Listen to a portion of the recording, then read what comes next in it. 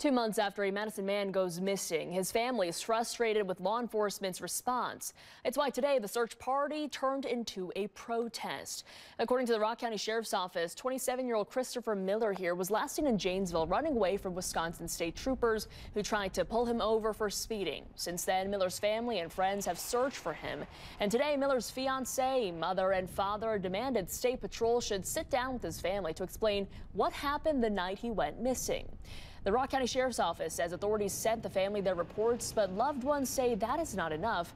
They want a face-to-face meeting. I don't think no one wants to take full responsibility for this. Everyone wants to say, well, this agency has this agency has that. Just come together. If you don't have the resources or the manpower, reach out to other agencies like the FBI, the U.S. Marshals. Help us find our son. That's all we're asking them to do. And he says the family will not give up until Christopher Miller is found.